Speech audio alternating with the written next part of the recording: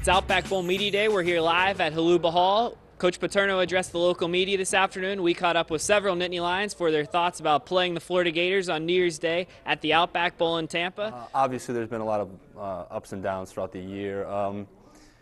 Fortunately, there was a couple of games we kind of let slip away. Hopefully within the next couple of weeks during bowl practice and things like that, we're going to learn how to play a complete football game. And at times we've showed it, and we've played pretty well when we did. So. Well, I felt we had a lot of ups, and yeah, we had downs, but I think we were very resilient in the way that we responded with those downs, and that's what you really want, As a senior, you want your team and your guys and the underclassmen to really rally and to play up to their potential, and I felt we did that towards the latter part of the season. We played, some big-time teams on the road. We played Michigan State here, and but I feel like that's the way we want it. We want to play big-time teams year in and year out. That's why we come to Penn State. Through the way, I think we had a lot of success, learned from a lot of mistakes we made early, and I think we've grown a lot as a team, and I'm interested to see how we can put all that together on January 1st. I think at times we came out and showed that we can really play, and there's a lot of potential on this team. I think beating Michigan was a big thing. Anytime you beat a big-name school like them, it kind of stays in your mind a little bit.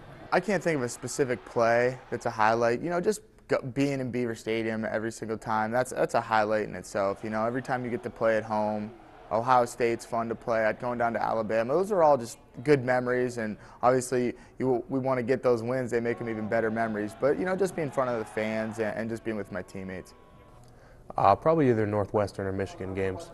Those are both big-time games, national TV against solid teams, and played really well, at least second half against Northwestern, and got big wins, and the 400th, that was pretty special.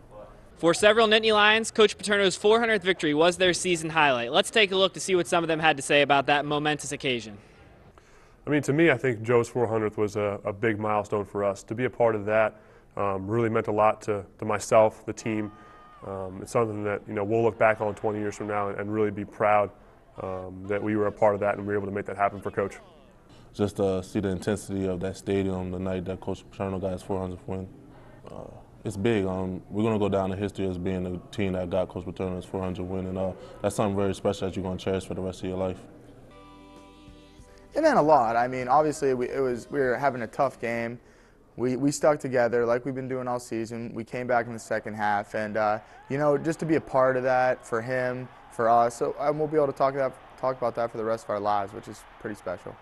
That was huge. It was something that we wanted to get for him, and even though he downplays it a lot, it was kind of a goal for us to get that for him, because it's such a big accomplishment, and to be a part of it was really a blessing, and it was really cool. That was just such a great feeling, and to know that we're going to be part of history, and in my opinion, the best win Joe's ever had, just because it's his 400th. It's his, it's his longest, So yeah, I feel like we're a part of history, and no one can take that from us. Stay tuned to GoPSUSports.com, your one-stop shop to everything you need to know about Penn State and the Outback Bowl. We will have plenty of written and video coverage leading up to the New Year's Day clash with the Gators. We traveled to Tampa for the contract signing. We're here today at Outback Bowl Media Day, and beginning December 26th, we'll be on site live from Tampa. Stay tuned to GoPSUSports.com.